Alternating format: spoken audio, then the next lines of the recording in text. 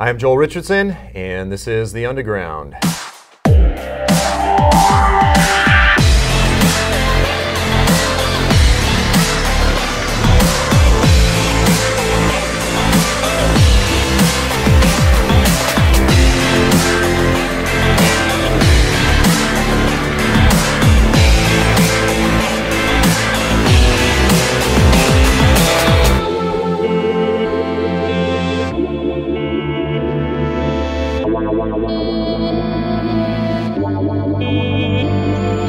Welcome to this week's episode of The Underground, a program that explores the testimony of the biblical prophets, the gospel of Jesus Christ, current events, and how all of these things relate to you and me. So once again, we had Reza on with us on a recent program, but Reza is with us again. Reza works in the underground church in the Middle East, in the Farsi-speaking Persian world, in a few different nations, and last time he was on, we talked about the protests, different things that are breaking out in Iran. I mean, this is really reaching a critical peak. But in the midst of all of this, the Lord is moving in a powerful way, and we're seeing not just people come to Christ, we're seeing disciples being made in the midst of this atmosphere of social upheaval and instability in Iran. And again, not just in Iran, but in Afghanistan, spreading into Pakistan, Tajikistan, and in Kurdistan, and Iraq, and so forth. So the Lord's doing some great stuff. But we did about a 45-minute program last time. I wanted to sort of continue the conversation. So first of all, Reza, welcome to The Underground. Thank you so much, Joel. It's good to be back again. So one of the things I wanted to hit on is, because this is a big deal, we live in scary times. I always sort of make the joke. I go, here we are, 2018. I don't remember, honestly, the exact date, but I'm thinking it was about 15 years ago that I had a pager. I'm thinking it was about 15 years. Maybe it's now been 17, 18. I don't know. But it seemed like yesterday. I had this thing, and it was called a pager. And so I would have it on my belt and, driving around, and all of a sudden, wonk, wonk, this thing would buzz. I mean, it's just like, that's such a strange concept. And my business partner and I, with our decorative painting company, we would drive to the nearest payphone and we would call somebody, put in some quarters, and we would say, what's your address? We'd jot it down on a piece of paper, would make an appointment, would go visit with them and, give bids and this sort of thing. Now we have computers. Everyone has computers in our back pockets. Now somebody just, calls or texts, and within seconds, I don't do it while driving, but I mean, you just with your thumb, you're looking at their backyard and you're like, oh, they've got 2 chihuahuas in their backyard. And I mean, it's just, technology is absolutely crazy. Okay, so we all know that, we're aware of that, and it's changing rapidly every day. But how does that affect the underground church in a nation where the government is terrified of them because they're afraid of the influence that they have over their people, right? Because the Iranian government is completely, the manner in which it has its clutches on the people is through its Islamic Shia narrative. They are the stewards of the Mahdi, and they're the ones that are going to usher in this utopian Islamic revolution, again, under the Mahdi, the 12th Imam, and this sort of thing. So if the people don't believe that, then they lose power. Their power is entirely contingent upon this false religious narrative. So here is GCM, Global Catalytic Ministries. Obviously, there's other ministries working in Iran, but GCM's my favorite. And it's also probably the most viral, I mean, in terms of just something that is just blowing up again and making disciples. But I wanted to talk about Reza, about just the realities of technology, working in the underground church, because this is really where the rubber meets the road. One bit of ignorance can literally get you killed, can get your loved ones caught and killed. So first of all, let's just talk about some of the basic, before we even get into the technology, talk about just some of the basic precautions that you guys have to take on an everyday basis. Now again, this is difficult because people are interested in this. However, there's some things you can share, there's some things you can't, because you don't want to give away information, you don't want to project to the regime. But in terms of things that you can talk about just everyday life, the precautions that you guys have to take. Well, for example, when we gather together for our meetings, we change the location every time and we change the time every time. So just imagine how much coordination that takes, how much extra effort that takes. For example, When we gather together, we come in the houses 2 or 3 at a time every 20 minutes or so. So if there's a neighbor, if there's someone listening or watching, it looks very normal. You know, it's very cumbersome, it's very tedious to be this safety conscious. Because they are after us. The Iranian regime, the Afghani government, even in Pakistan. As you know, these countries that are Islamic do not want people to follow Jesus because in their mind, we are a threat. Because in essence, we are saying that what they are and what they represent as some Islamic theocracy is a total lie. Yeah. And it's not even, this is the thing, is that the Christian movement doesn't even need, in fact, my understanding is that most of the church is not really, it's not like they're aggressively part of the protests, the anti-government protests. They try to focus on the gospel. They're not primarily focused on overthrowing the regime. So the church doesn't even need to be anti-government. It's simply the fact that they live, the fact that they exist, the fact that they have an alternative belief system, that is a threat to the regime. There's another reality that a lot of people don't understand about Iran is that for all intents and purposes, it's a giant mafia state. So, I mean, the government has set it up in such a way that, if you rat out your neighbors, talking about, having to have these low-profile meetings, if you rat out your neighbors, you hear your neighbors through the wall saying, "Praise God," "Hey, brothers," whatever, Christian lingo, speaking Christianese, and they turn you in, whether it's for having a church meeting, whether it's for anything, then in a nation which is so poor, where the people are struggling so much, the government is then going to give them the opportunity to have sort of a higher position in government, ratting other people out or whatever, and to then be financially secure. So the whole nation, just like communism, lives in fear of one another. And the whole thing is structured in such a way that if you sell out your fellow citizens, and so this is, creates that sort of situation where you never know who you can trust. And that actually affects who you share the gospel with on the street. How do you know? Just because this kid is a college student, how do you know the government's not paying him to be part of the secret police? That's right. It's always looking over our shoulder for a Judas. You are always asking if this new person might be a Judas who is trying to infiltrate. Is he looking to infiltrate, or is she trying to infiltrate? But do you know what's nice? The nice thing is that we have the Holy Spirit. So when things happen, when arrests happen, we just call a fast and ask God to give us a new strategy. And of course, Joel, being so close to us, our strategies, they're very unique. And when you think about it, is like only God could have led us in the way that he has. Because he is faithful, we are still going boldly in front of people. We do not discriminate. So we even now have secret police learning about Jesus. We have the Islamic militia who have come to Jesus. They are called the Basij, and some of them are learning about Jesus. We even have some Iranian Revolutionary Guards, very low-ranking but they are learning about Jesus. Even in Afghanistan, where just recently, the Taliban killed over I think almost 200 girls in a girls' school, a bomber came and killed them. We have Taliban now who are coming to our meetings and coming to Jesus. In this situation, we always need to have a strategy that we can reach anyone anywhere, anytime. And we do.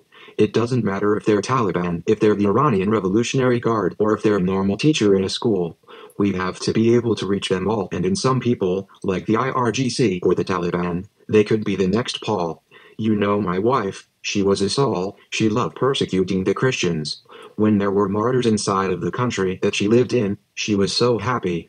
She would even go to the Christian neighborhood and she would say the Shahada over and over again. This is my wife, but then she found Jesus. She was so radical that she started her first house church that same day.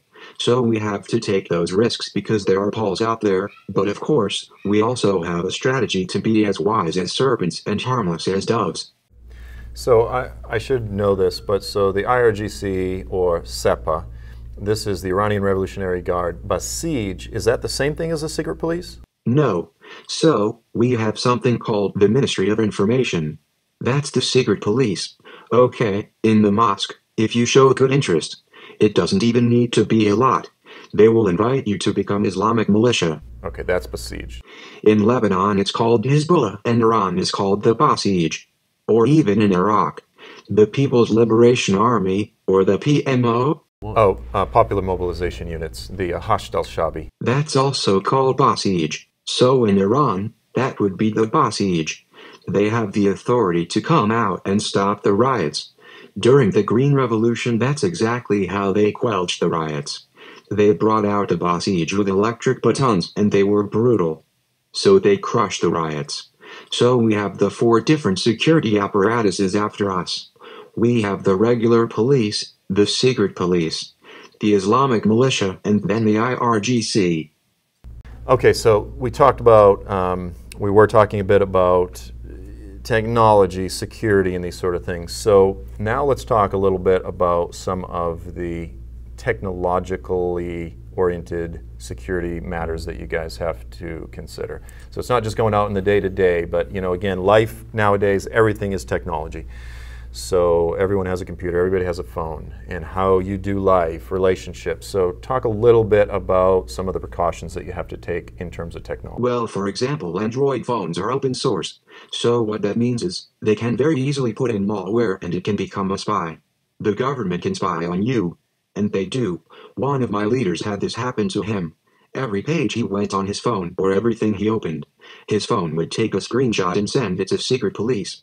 I cannot tell you how we know that. I can say how his phone was infected though. It's as simple as opening a text from an unknown number. That's all it takes. It's just like a virus on a computer if you open an unknown email. The Iranian government uses well-known companies, like Cell, or like AT&T. So you think, oh, this is legit. This is AT&T. But the Iranian government is actually spoofing them and sending you a text with malware, and when you open it up, now your phone is under their control. This is actually not uncommon. You mentioned something to me which just blew me away, is you said really any phone, and this is including Apple, you name it, if the government has the right technology, they can track any phone in the world. Not just track it, they can sort of download your entire history. Is this like every text, every keystroke, everything that you do, they just have the entire history of it? No, they actually, from the time you have your phone until the time when they look at it, they can actually see where you've gone. Oh, where you've traveled. Once they track your GPS locations, they can actually see who you're mingling with, because then they get other IDs. So this is something technically that any government in the world can do to any phone in the world, and it doesn't matter if it's an Apple or Samsung or Android.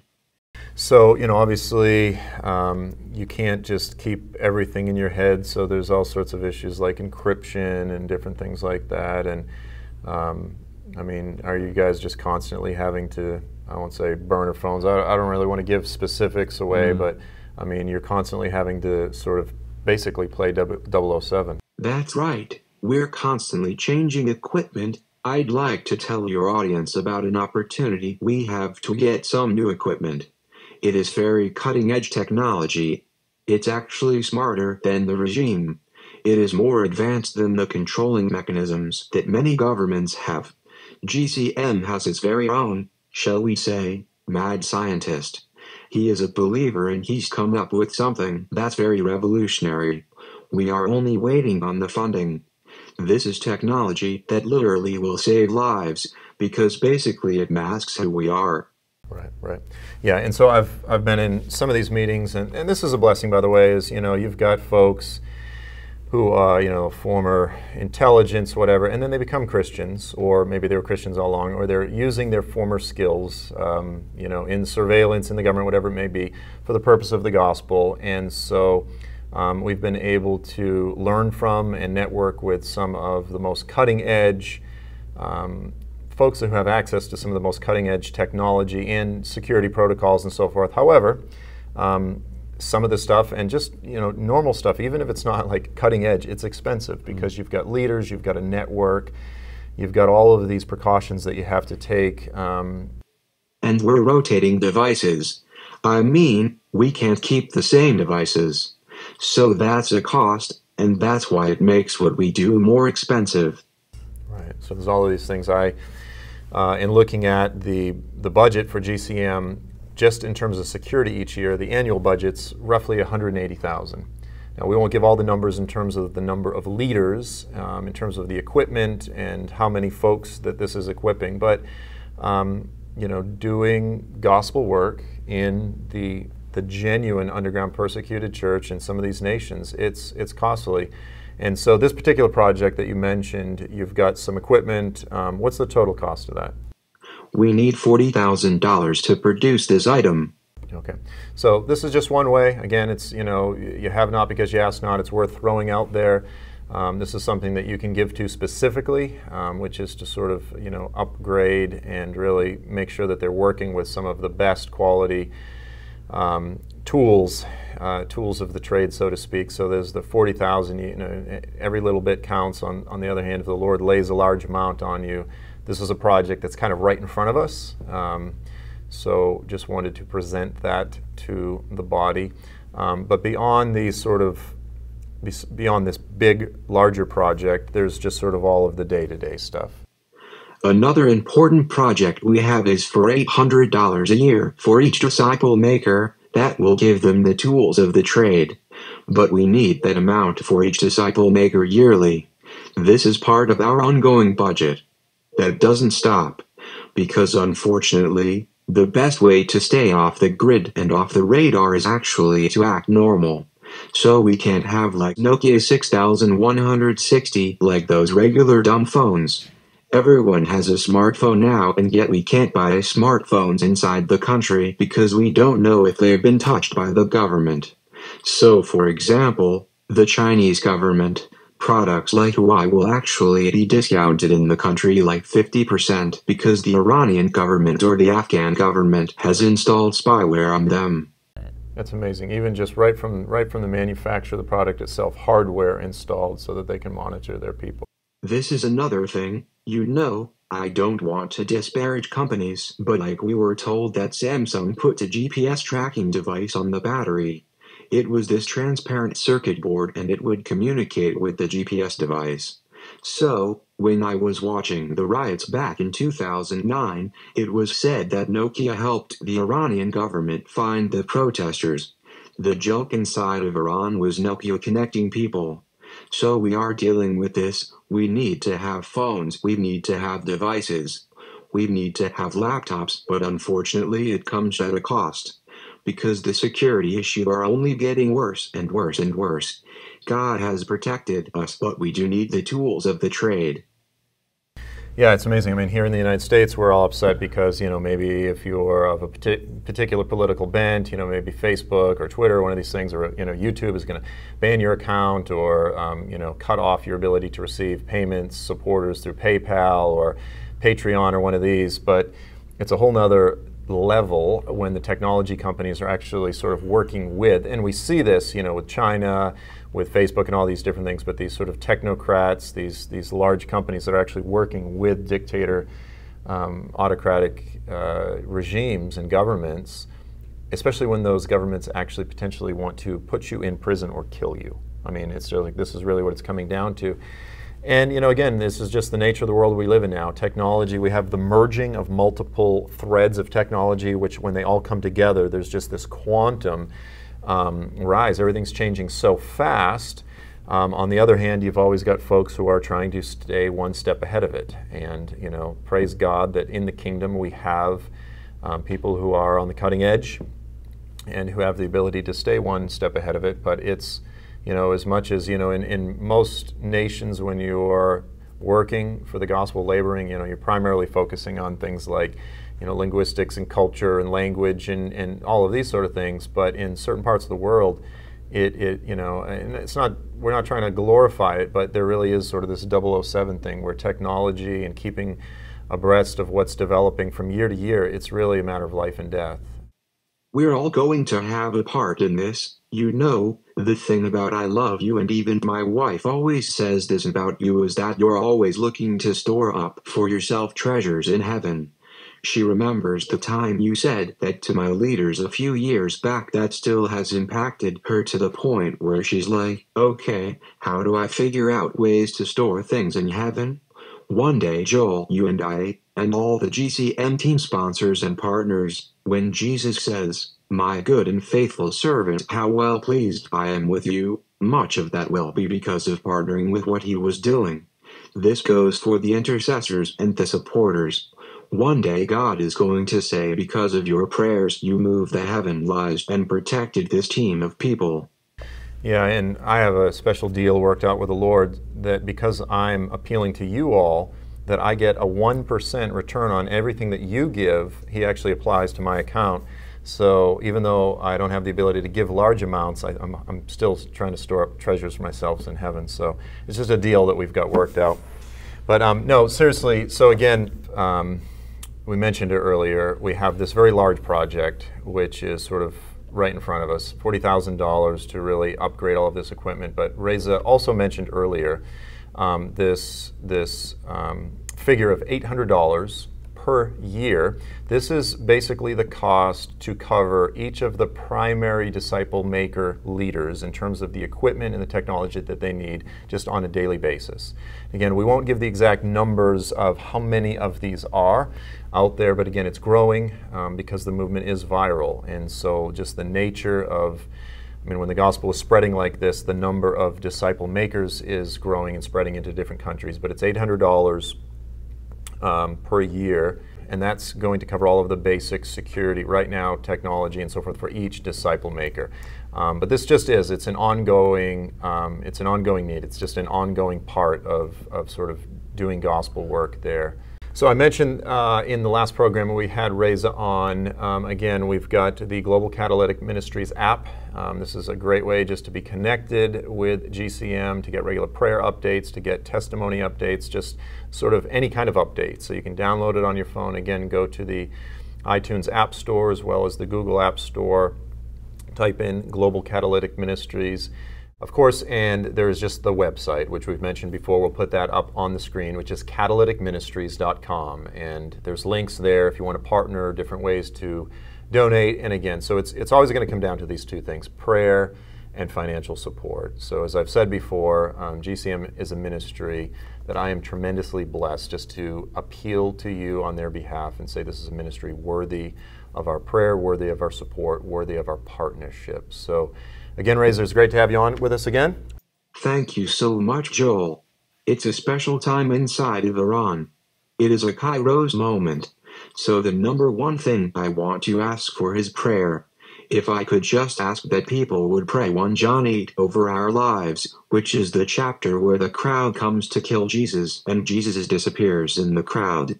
And the second thing is that God will continue to give us grace and wisdom to understand how we can fully harness this awesome revival that's happening in the Middle East. Awesome, man. Well, it's always great visiting with you, and as always, we look forward to sort of the next update, some more testimonies, and just hear about all that God's doing. But we love you, and we love having you on, and we love being partnered with you. So that's all the time that we have for this program. As always, we thank you so much. Look forward to seeing you next week. Until then, I'm Joel Richardson, and this is The Underground.